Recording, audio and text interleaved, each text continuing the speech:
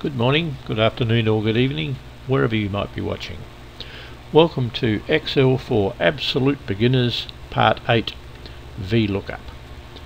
VLOOKUP is a formula that I'm often asked about by people who are new to Excel. They hear about it, it intrigues them, they try to learn it themselves and find that there are some little rules that are involved that need to be observed for the correct use and functioning of VLOOKUP. So what we're going to do is to follow our usual procedure and tick off situations as we learn them. First of all, we'll look at the advantages of VLOOKUP, then we'll look at creating the formulas themselves, why we use the word false in formulas, in VLOOKUP formulas, using dollar signs and why we use them in VLOOKUP formulas, and how to look up multiple columns. These two are married together, as we shall see, and then finally we'll just have a little conclusion. So let's start off with the first three. We'll talk about the advantages, then we'll create the formula, then we'll see why we use false in the formula. In this worksheet I have some data, some salespeople who sell boats, their birthday, the area in which they work, and their salary. There are some rules that we need to think about. Select then do, the golden rule of all computers. In other words, if I want to put something into A1, I select A1, then I do what I want to do. I avoid, if possible, blank columns or rows. Not absolutely necessary, but better to not have blank columns or rows in your data. Then I need to ensure that there is consistent data in the columns. In other words, this column contains dates. It doesn't contain any text. This column contains text. It doesn't contain anything other than text, numbers and the like. Always remember to start your formulas with an equal sign, and remember in VLOOKUP to count the number of columns starting from the left, as we'll see when we construct our formula. I've numbered these columns for ease of identification, 1, 2, 3, 4, 5, and we'll see how we use the column number counting from the left in our formula. Now down here I want to be able to type in the name of a salesperson and have me, for a start, show me the boat sales for that particular person.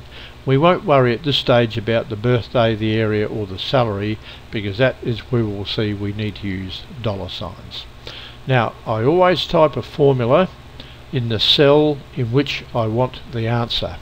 So I'm going to click in cell H15 and I'll say equal VLOOKUP.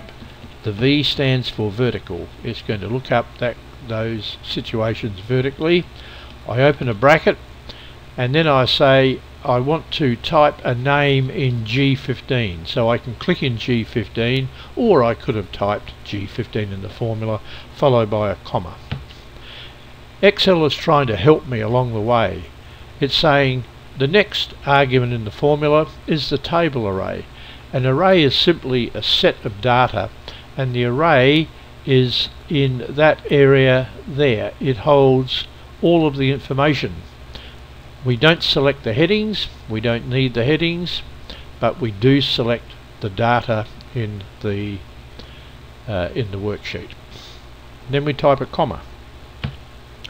Then we say, what is the column index number? See, Excel's trying to help me down here.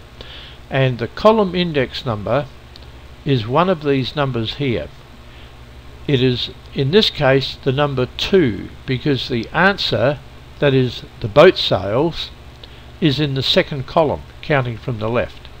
So now you know that secret. Column 2 followed by a comma, and then we use the word false, because the word false says to Excel, stop at the first exact match that you find for the name that you're going to type in here.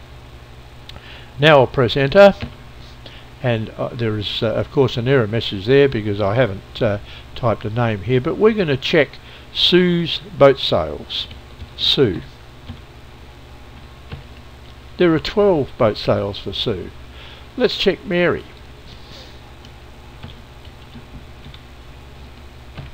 Mary has 36. So we know that we are getting the correct results here.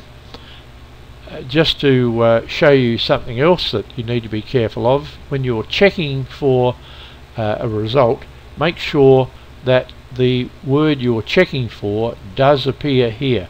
It needs to be typed in exactly. So if you type in Marie instead of Mary, an error message pops up because there is no Marie in that particular area. Now I'm going to delete Mary, so we don't have any result here. But I'm going to explain now why we use the word false.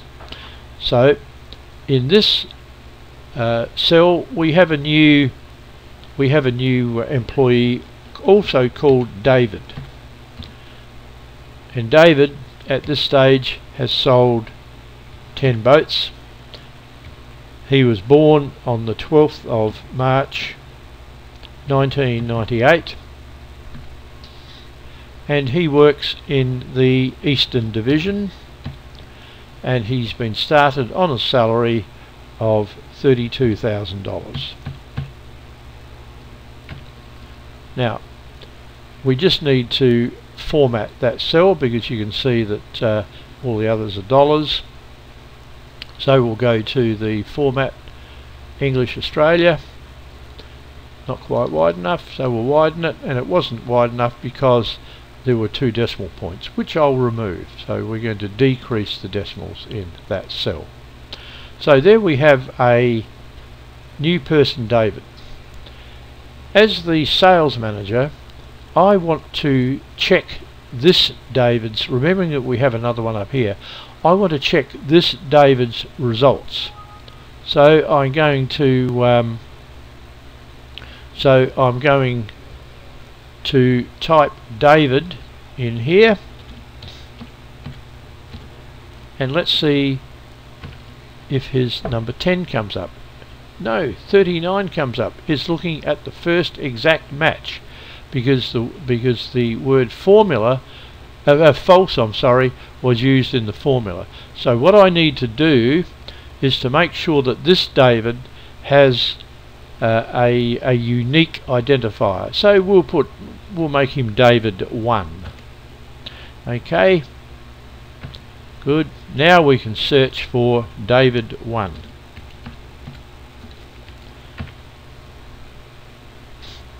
Why did I get an error message? Well, let's look at the formula. Because I added another row and column there, or another row, I see that in my formula it is only covering G4 to K10.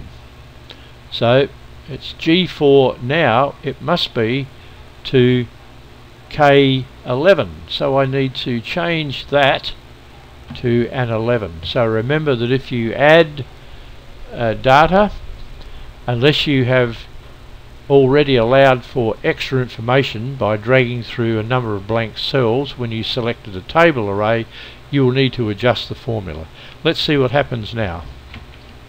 There we are, we've got the right answer.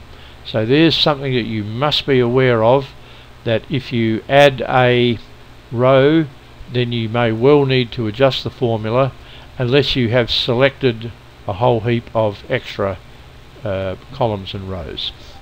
Now what we're going to do is to not only see the boat sales, but I want to see the birthdays, the area in which persons work, and their salaries. And I can do that by copying the formula across, which we'll do shortly.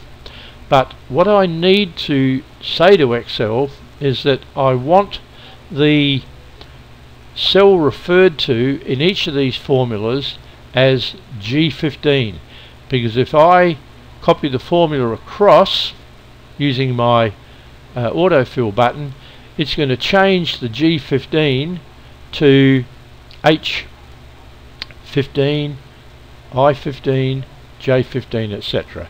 So I need to be very careful here and use the dollar signs which lock Excel to look at particular cells. So I'm going to put a dollar sign in here, and remember that the dollar sign locks Excel's look at what cells are involved, and I also need to lock it to here because I want to remain in the same matrix, the same area for the answers.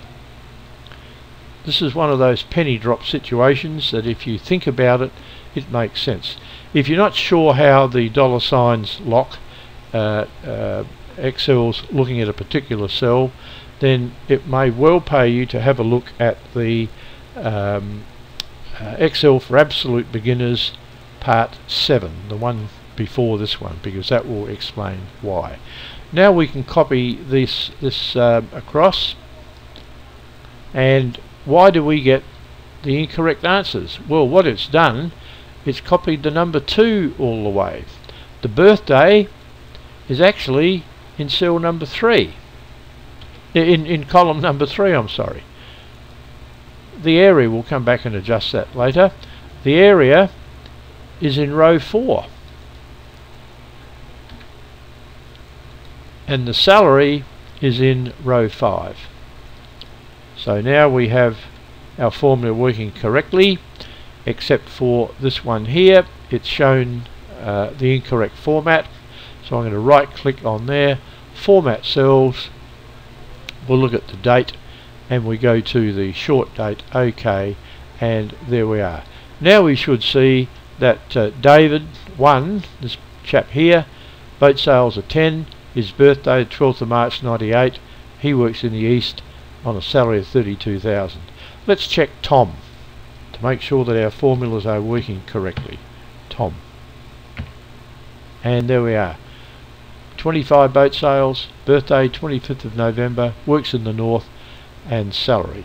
So bear in mind that VLOOKUP, where you want multiple information in cells, means that we have to, as per the checklist, use dollar signs where we are looking up multiple columns. That's the main trick in Excel, to use the dollar signs where you want more than one piece of information. One more check. Now we'll check our friend Sue.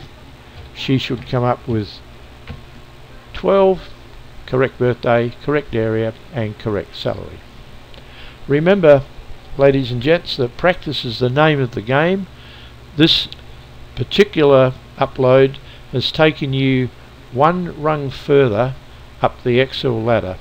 You are no longer an absolute beginner because you're starting to learn some of the more powerful features within Excel, and certainly with VLOOKUP there is no limit to the size of the information that you can be checking. It might go down 100, 1,000 rows or more, but it works in exactly the same way. Thank you so much for watching. You can download this file for practice sake from the description, the address in the description below the video itself. Thank you so much for watching again. See you next time. Bye for now.